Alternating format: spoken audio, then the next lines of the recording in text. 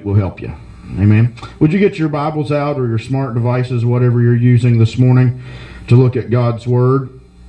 We're going to start in John the 5th chapter. Before we get there, last week we discussed and looked at miracles and manifest miracles. And when God manifests those miracles in our lives and in our midst, what that does brings glory to God. It's a sign to the unbeliever.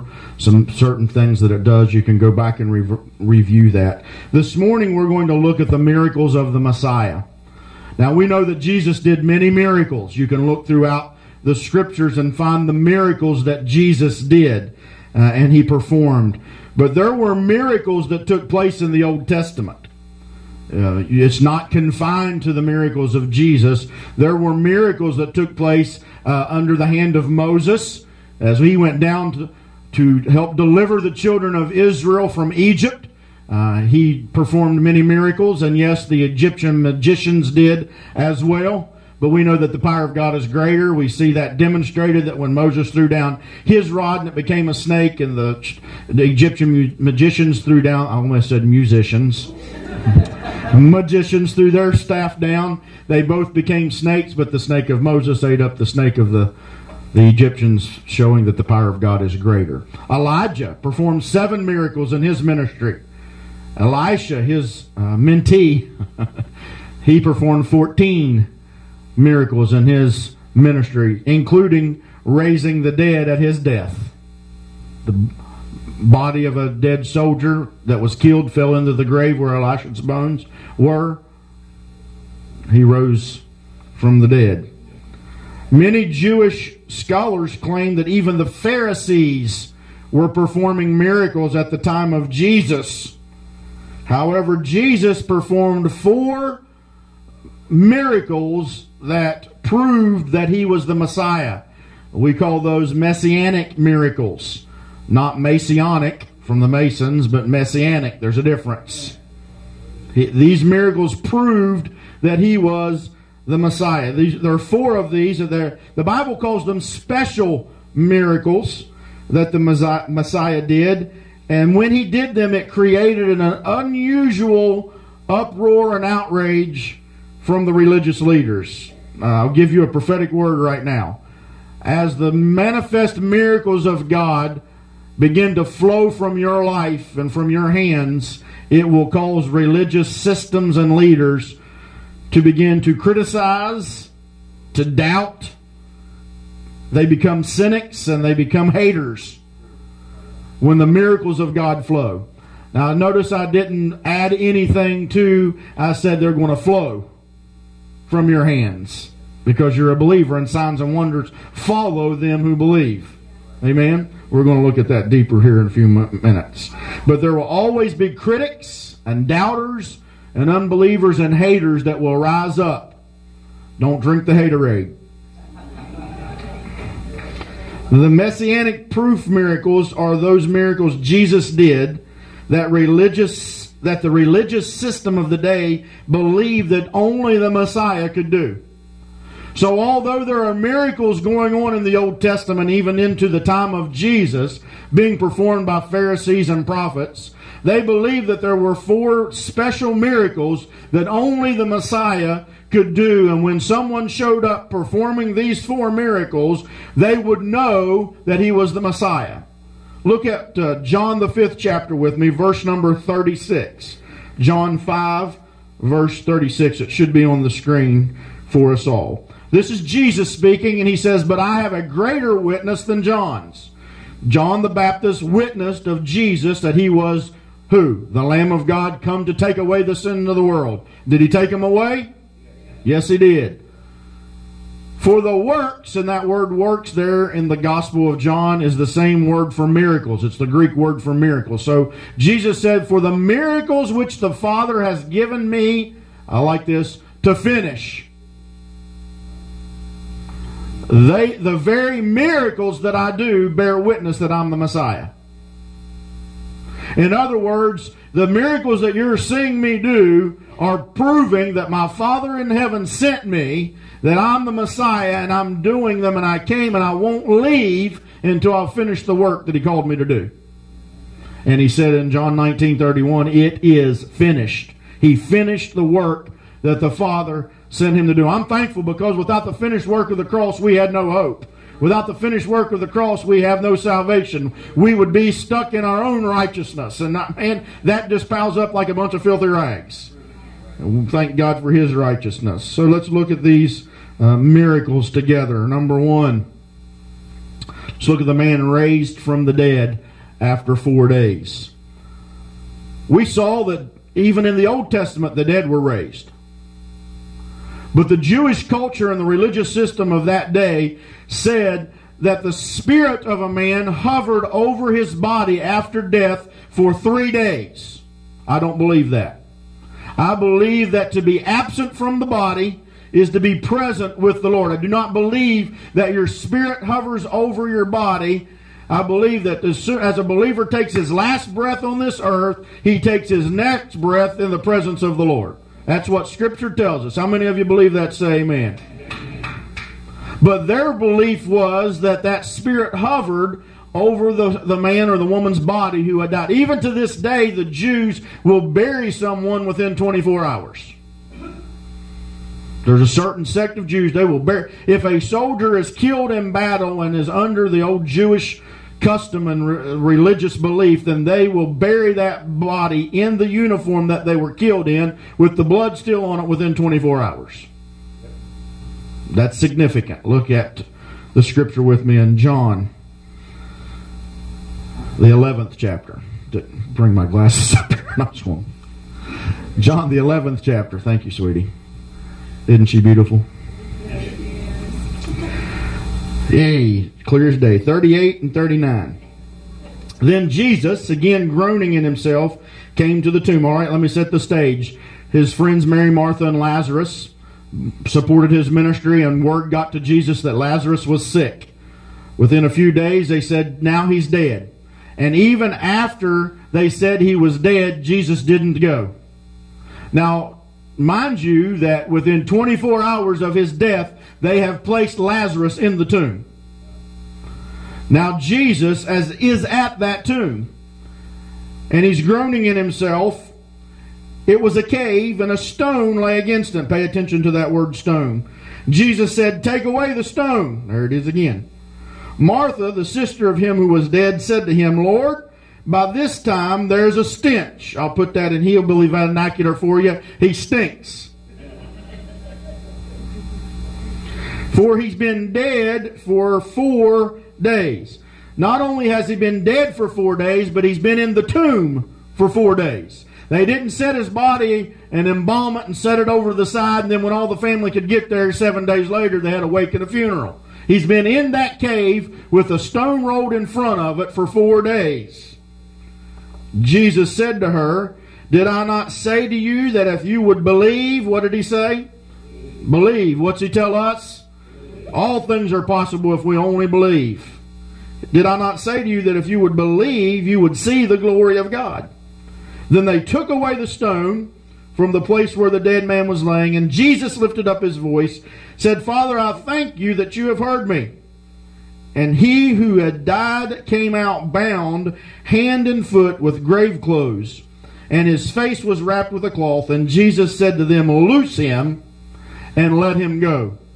The first miracle that we see that Jesus is the Messiah is that he raised a dead man who had been dead for 4 days. Why is that significant? Because no one had ever done that, and the person who did that pointed that he was the Messiah. Remember, the Spirit was hovering for 3 days, but now on the 4th day there's no Spirit, so it was a special miracle for someone to be raised from the dead on that 4th day. Well, Pastor, what significance does that have for me? Well, when I look at this scripture and I see that word stone, it reminds me of the law, because it was written on stone tablets, and anytime you see the law that was written on stone tablets, it represents the administration of death. And what happens is we will hide behind the do's and the don'ts of the law, and all it does is produce death in our life. Let me tell you something. You can do everything that the Ten Commandments tell you. Don't commit murder. You could be a good person and never steal, never covet, never lie, never commit adultery, go to church every Sunday morning, read the Word of God, never take God's name in vain, and still go to hell. Why? Because it's only your belief that makes you a believer and causes you to be born into the kingdom of God. Matter of fact, when you believe, you get that same thing. Jesus is a giver of new life. Lazarus received a new life. He was dead, and God breathed into him, and he became living again. Jesus is the gift. When you place your faith and trust in Jesus, not a religious system, not a set of rules, but you place your faith in Jesus and His finished work of the cross, He gives you new life. That same Spirit that raised Christ from the dead quickens, makes alive your mortal body, and you receive eternal life. You were once mortal, now you're immortal. You were once corrupt, but now you've become incorruption. Let me tell you something about that incorrupt seed that has now been placed inside of you. It says in the Bible that it's a metamorphosis that takes place. When a metamorphosis takes place, we have a great example of that when a caterpillar enters into the cocoon, and then some months or weeks later it transforms or metamorphosizes into a butterfly. You ever seen that process? The beautiful butterfly that flies down the road and smacks my windshield. Let me tell you something. That butterfly can never become a caterpillar again. It was metamorphosed. You were transformed and you became a brand new. You are not that old thing. You are a brand new creation in Christ. The old things have passed away. You can't. Help me, Jesus. I get so excited. If we will believe that the inferior blood of a lamb would remove the sins of the people for 1 year, why will we not believe that the superior blood of Jesus Christ will forgive us once and for all?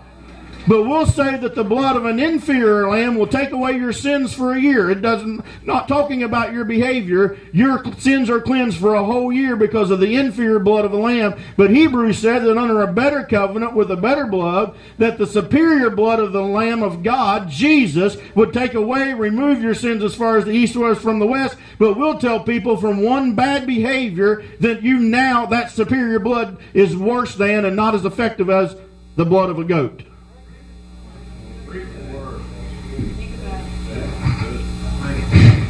Yeah, think about it. The religious leaders got so mad that they began to plot to kill Lazarus. They would rather have Lazarus dead, and they will commit murder under a religious system than to rejoice that a dead man had been brought back to life by the power of God. Now, folks, I believe that God can still do those things. I believe that He can still bring the dead back to life. Physically as well as spiritually, He's giving new life every day. Now, the Scripture says that the stone was, He said, take away the stone. The stone was removed. The law has been removed. And when the law was removed, when that stone was rolled away, Lazarus stepped out and he had new life. But he was still in grave clothes. And what our job is we are to remove the grave clothes. We are in the business of removing grave clothes for people. What are you talking about, Pastor? We're trying to help them get out from behind that stone, and we want to take that wrapping that's off of their head so that they can see and hear. We want to take that wrapping off of their arms so that they can praise God, lift their hands in the sanctuary. We want to take those grave clothes off so that they can begin to walk the walk that God's called them to walk in, the blessings that He's called them to walk in. So we are grave clothes removers. Can you tell your neighbor, I'm in the business of removing grave clothes? Jesus gives new life, and we remove grave clothes. Number 2, the second miracle that proved that Jesus was the Messiah was He healed a man that was born blind. We don't have any record of any blind eyes being opened in the Old Testament. From Genesis to Jesus, we have no record of any blind eyes being opened. And Jesus said in his first sermon, when he quoted from Isaiah 61, he was the Word, so he could add to it. And he added to Isaiah 61, and he said, in the recovering of the sight to the blind. That wasn't in the original text. But the Word can add to the Word, because he is the Word. Amen? So in Luke 4, we see him preaching his first message, and in preaching that first message, he's been anointed. Y'all stretch your hands towards that baby and pray for him. He's got stomach issues. Just pray for him right now. Claim healing over his stomach right now. We prayed for him last week. We're believing Jesus is going to touch him and perform a miracle. Amen.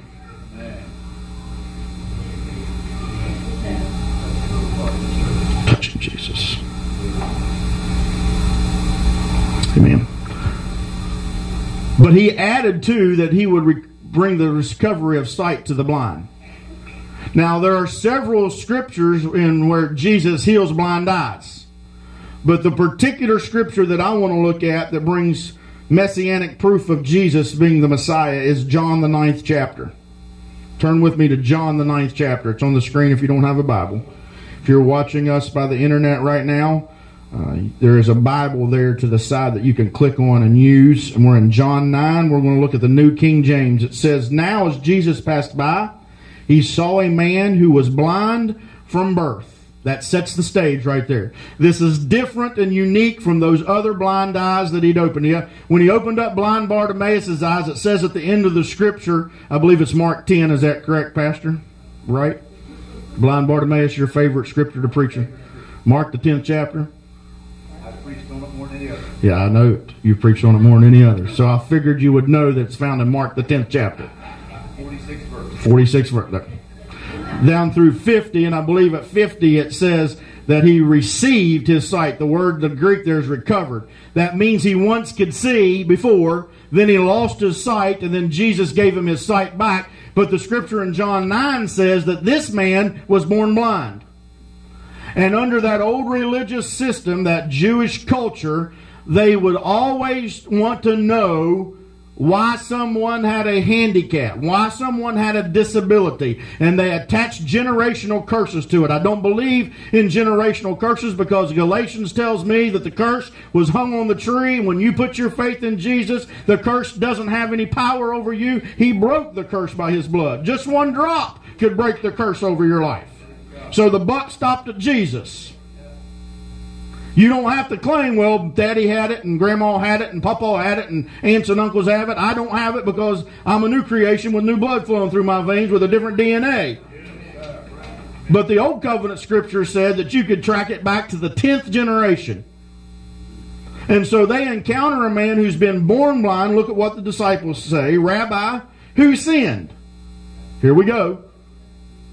Did this man's parents sin that he was born blind? You know, we still do that today. It's unfortunate, but I have had stories when I've had couples in our church that have had children born with disabilities and abnormalities, and preachers will come on the scene and say, well, you must have been in sin. I don't believe in a God that would punish and put something on a child. That's not the God I serve.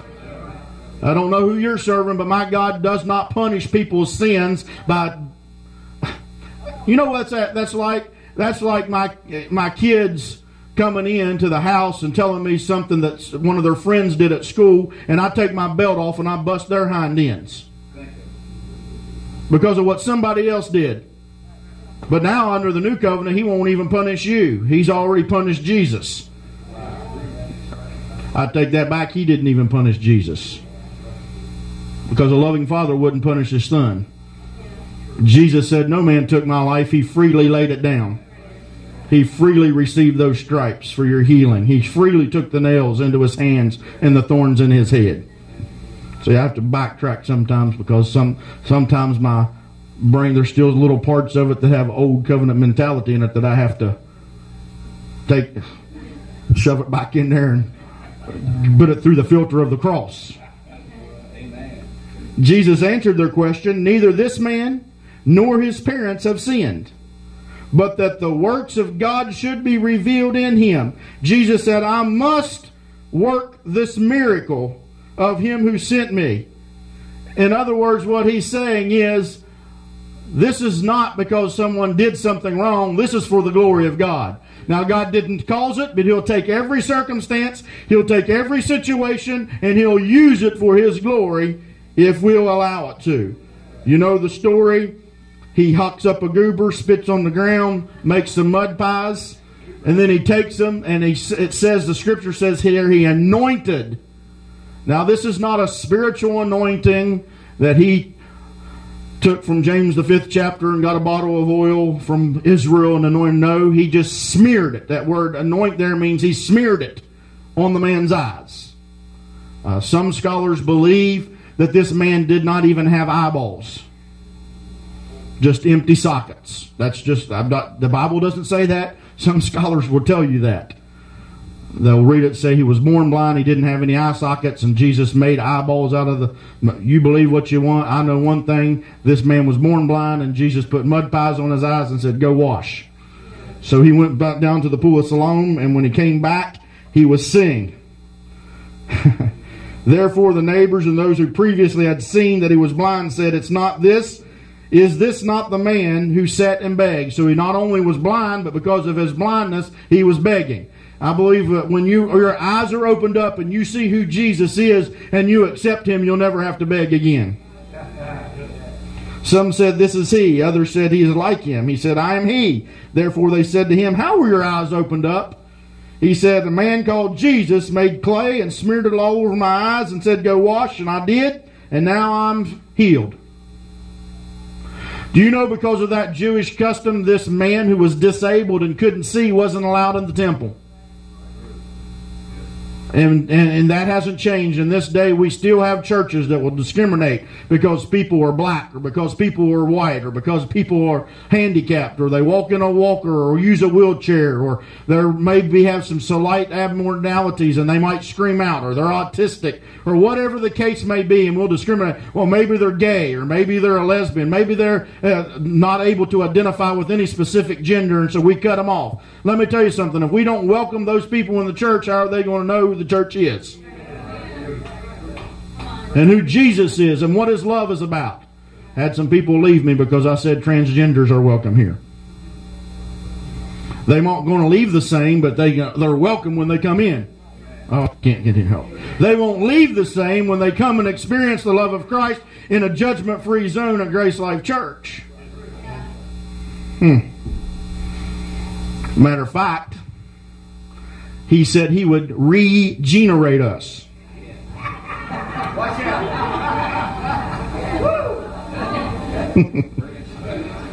So we've had a dead man that was dead for 4 days, and now we have a blind man. So Jesus is the blind eye opener. He said He came to open up the eyes of those who were blind, and He came to close the eyes of those who could see. This enraged the religious leaders so much. Remember, they got so mad that Lazarus had been brought back to life that they wanted to kill him. Now they excommunicate this guy. Before he was healed, he was blind, and his disability wouldn't allow him to go to the temple. And now that he's healed and he has the right to go, they don't want him. We'll take all of them. We'll take all of them down at Grace Life. The looked over, the left out. If it's just me and Lisa, we're going to take all of them down here at Grace Life. The looked over, the left out. There's a few of you that will be with us. Some of you might, amen. Matter of fact, we're already here. The looked over, the left out, the ones that don't run anywhere else. He just brought us all together to love on each other, to encourage one another. Number 3, to heal a Jewish man or woman with leprosy. That was a proof of the Messiah. You say, wait a minute, Pastor, leprosy was healed in the Old Testament. Yeah, you can look at Leviticus, the 14th chapter, but Nahum, who was healed, wasn't a Jew. He was a Gentile. Turn with me to Luke's Gospel, chapter 17. Now it happened as he went into Jerusalem that he passed through the midst of Samaria and Galilee. Then as he entered a certain village, there met him 10 men who were lepers, who stood afar off. And one of them, when he saw that he was healed, returned. Here's what happened. Jesus healed them, he said, go show yourself to the priest. And on their way to the priest, they were cleansed of their leprosy. And then one of them who saw that he was healed returned and with a loud voice glorified God, fell down on his face at his feet, giving him thanks. And he was a Samaritan. Well, I thought you said the messianic proof was that a Jew was healed. Next verse. So Jesus answered and said, were there not 10 cleansed? Were there not 10 cleansed? In other words, when I sent 10 of you away, all 10 of you had your leprosy cleansed. What that means is the other 9 that didn't come back were Jews. How do we know? Because they continued on their journey to go to the temple to prove that the priest would say that they were well and healed. But this Samaritan couldn't go to the temple, so he returns back to the one that he knows that healed him to give him thankfulness and to be grateful for what God did for him.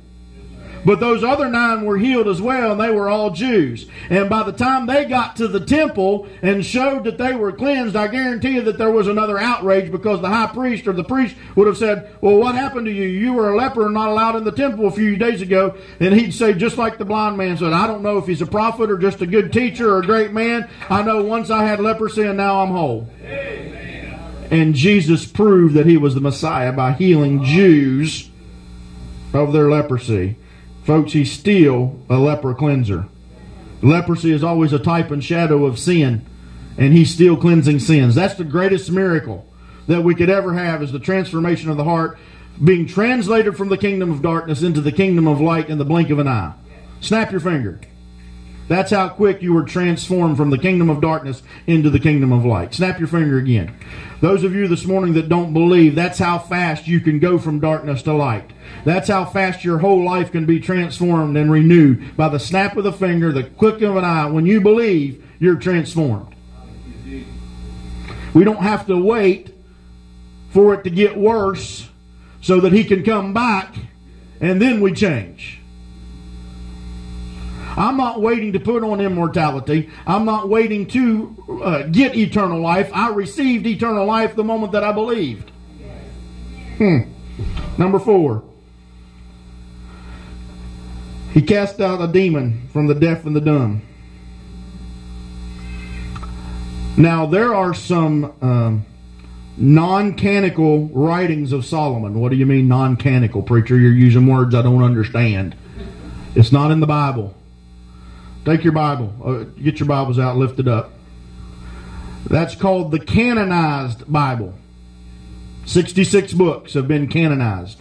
There are other writings that were considered for canonization, and they didn't receive it. They didn't fit the theme of the blood all the way through. Something was off just a little bit, but it doesn't mean that they're not truth.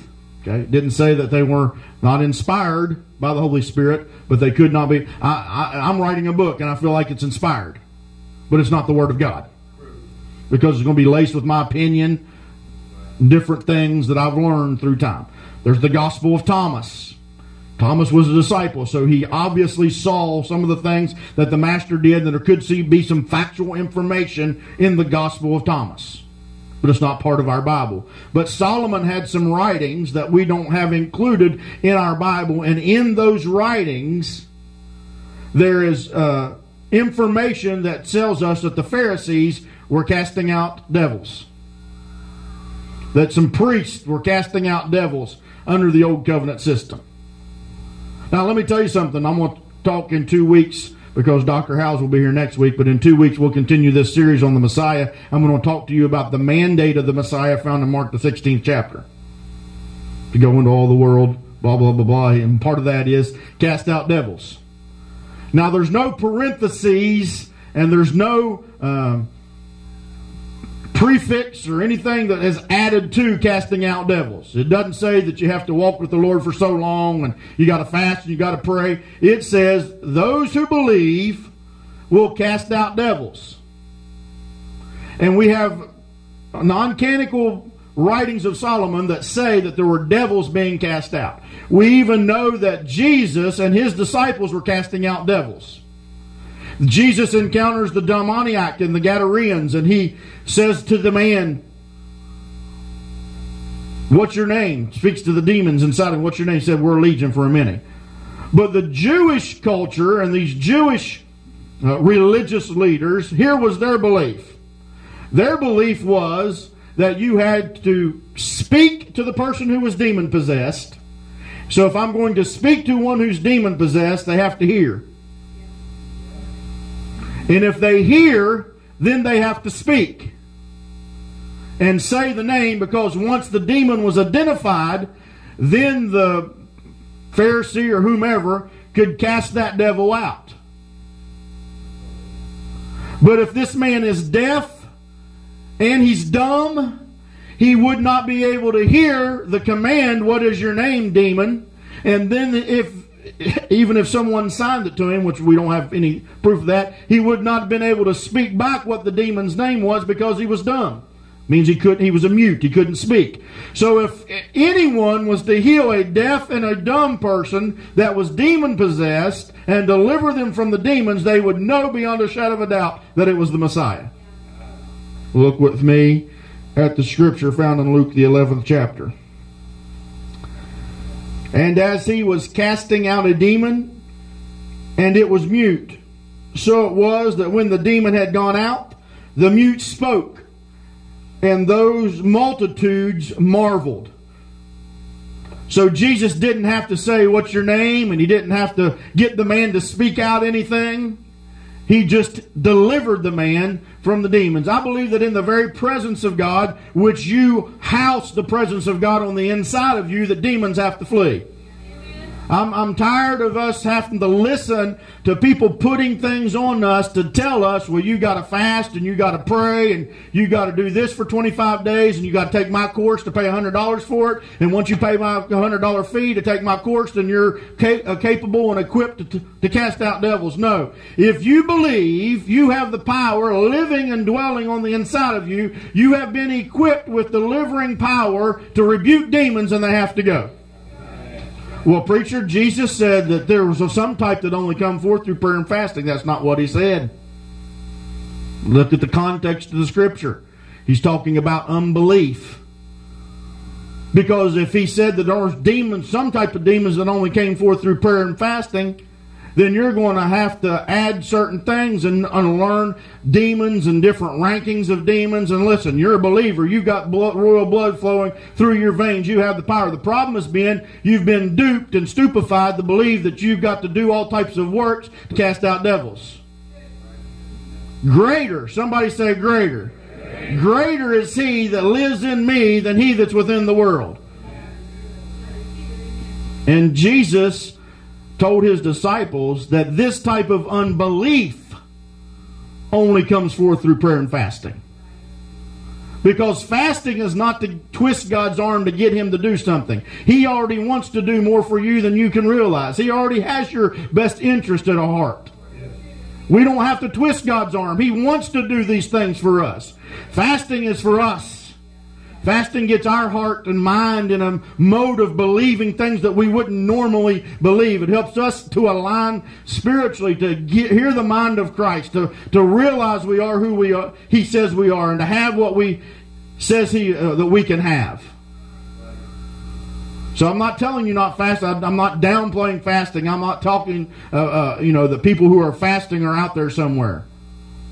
No, if Holy Spirit tells you to fast, then you better obey Holy Spirit. I don't need a man to tell me to fast.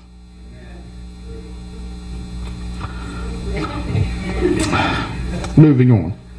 Holy Spirit can talk to you and tell you when to fast and what to fast. But I don't need to go on a starvation mode to get God to do something. He said, if you ask anything in my name, I'll do it. Believe in your heart. All things are possible. So I believe and I ask, and it's done in Jesus' name. So why aren't things happening in the church? I'm going to give you my opinion. Michaela, come. This is Jamie Wright's opinion. This is not thus saith the Lord, scripture laced or anything like this. This is my opinion. My opinion is that we don't see things happening in the church Because we have people that have heard messages from a pulpit that put so many things on them that they have to accomplish that people don't believe they really have the power that God's placed on the inside of them. They're still trying to obtain something that they already have by doing all of these things. If you will realize that you already have those things in you and you will awaken to those things, then you continue to feed those things by your readings and your prayers. And when we pray, we got prayer meeting Monday night, 7 o'clock. Pastor Hank will be back there leading prayer meeting tomorrow night. If you can come 15 minutes, 30 minutes, 45 minutes, we'll be there 45 minutes to an hour praying. What we're doing is we're creating a highway to expedite the things that God already wants to do. Because He gave us the power to loose and to bind. And what He said is, when I give you the keys of the kingdom, those keys are to loose those things which are already loosed in heaven, and to bind those things which are already bound in heaven. That's the scripture. So we're not asking God to do something, we're asking Him to loose what He's already loose. In other words, send it on down, Lord. Send it on, manifest it. Manifest it in our presence. That's what we're asking for. As you're standing, I want you to look at the screen. John, the 14th chapter. I want you to look at the screen because it's probably not in the translation you're looking at this morning unless you have a smart device. Jesus said, wrong scripture, babe, John 14:12. It's the very last slide. Thank you. I tell you the truth. Whoever believes in me. You know what that Greek word whoever is? Whoever. Put your name right there. I tell you the truth. If Jamie believes in me, if Gary believes in me, if Bev believes in me, she will be able to do what I've done. What's he talking about? The messianic miracles. The miracles that the Messiah did, you're able to do them. That's hard for us to swallow.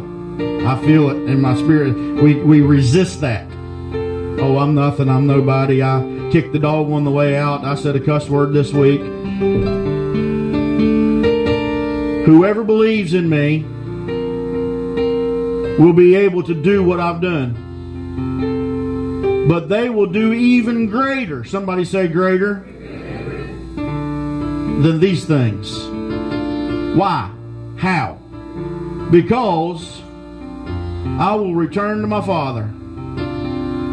And He's there, folks. He finished His work. He sat down at the right hand of the Father. And now He's advocating on our behalf to make sure that we get all the benefits and all the power that He promised. And He poured it out on the day of Pentecost. And He hasn't stopped pouring it out. He popped the cork. He started pouring, and He's never stopped pouring. He's still pouring out the Holy Spirit in our hearts. I'm thankful that He performed these miracles to prove that He was the Messiah. Unfortunately, He said He came to His own, and His own received Him not. They rejected Him. They saw the miracles performed before their very eyes, and they still didn't believe. Thomas touched Him, put his finger in his side, touched his holes in his hands, and Jesus said, "Blessed are those who haven't seen and still believe." I've seen Jesus in my spirit mind. I've seen Jesus in other believers. I've never seen the manifest presence of Jesus in His bodily form, but I believe He's real. I believe everything that He is written about Him in the Word of God is true. I believe that it unfolds and unveils a picture to us of who He really is, and it becomes a mirror that when we look into it, we see our reflection that as He is, so are we in this world. I've had it prophesied, and I believe that the dead will be raised in our ministry. When I say our, I include you. I'm not talking about me as an individual. But we're here to remove grave clothes this morning. I believe most of you under the sound of my voice have accepted, and you believe. So we are here to unwrap that headcloth this morning so that you can see a clearer picture and that you can hear with better understanding of who you are. We're here to unwrap the grave clothes. You're not a stiff-necked, hard-hearted Christian. Unwrap those arms this morning and you can lift them. You can praise Him. You can lay hands on the sick and they will recover. We're here to unwrap the grave clothes from your legs so that you can begin to walk where Holy Spirit leads you to walk. He'll guide your footsteps. He'll take you to people that need to be touched, that need to be encouraged, that need to be saved, that need to be fed. A lot of people are looking for a handout, and that's okay, but you can give them more than a handout. You can give them a hand up and help them. Would you bow your heads? I'm going to ask you to contemplate what you've heard this morning. I'm going to ask you to respond to that as Michaela sings.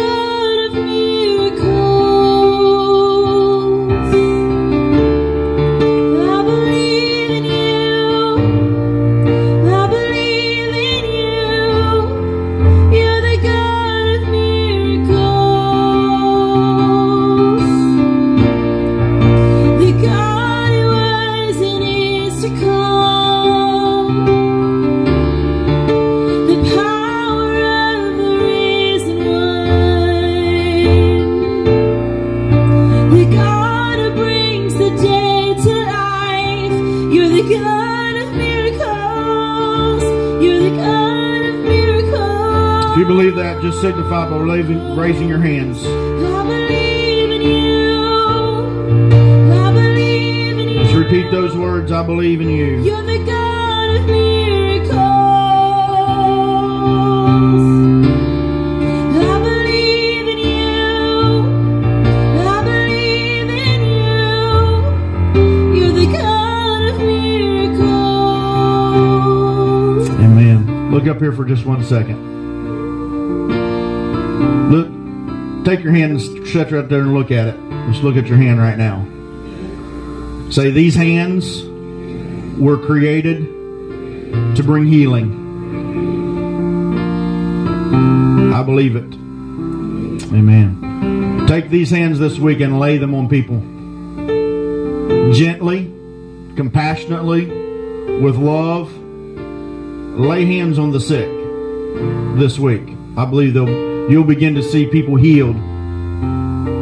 Not because you come to Grace Life, not because you read 5 chapters, not because you fasted and prayed this week, but because the God of miracles is living on the inside of you. I want to remind you of the prophetic declaration God has given to us for this year. Embrace what God sends your way. Embrace people, embrace opportunity.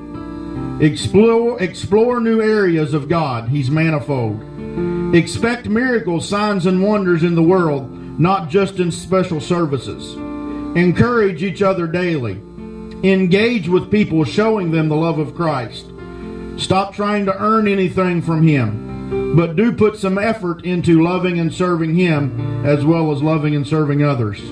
Be excited about life and what Holy Spirit is doing. Things that you used to strive and labor in will begin to be effortless and flow naturally. And pray this prayer. Lord, may the eyes of my heart be enlightened by Holy Spirit so that I may know the hope that I have in and through Him.